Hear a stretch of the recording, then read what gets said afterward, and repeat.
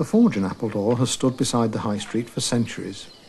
Smugglers' ponies, as well as the horses of soldiers sent to guard the Royal Military Canal against an anticipated invasion by Napoleon, must all have been shod here. Ray Moseley trained as a shoeing smith almost half a century ago, and came to Appledore with his wife 34 years ago.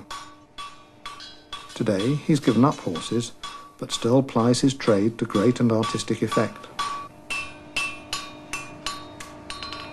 Blacksmithing, I think you have to have a feel for what you want to complete. I like things to look as near as possible to the originals, knowing that metalwork has its limitations.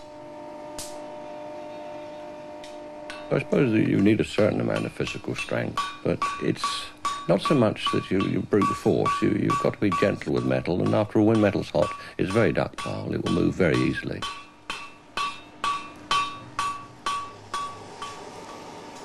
There was only a few horses here when I came, and they were quite a useful job because there was very little work when I originally started here in Appledore. I think the one thing that sparks a little is when the children come and say, "Do you still shoe horses?" And I say, "No, I don't shoe horses anymore." And they will say, "Oh, you're not a real blacksmith then?"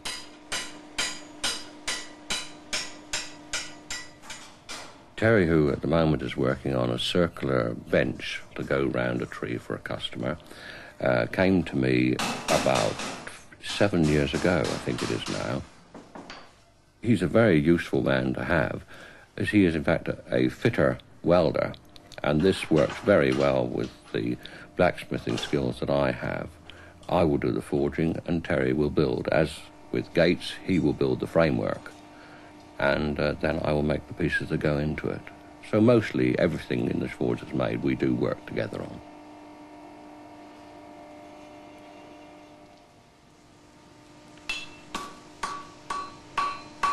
I think there's a certain amount of feeling you get in an old premises where you know that great craftsmen have worked there in the past of all types. And one feels you're carrying on something that has always been. And certainly from the point of view of working in a forge which has been there for so many years, you're still carrying on a little bit of history.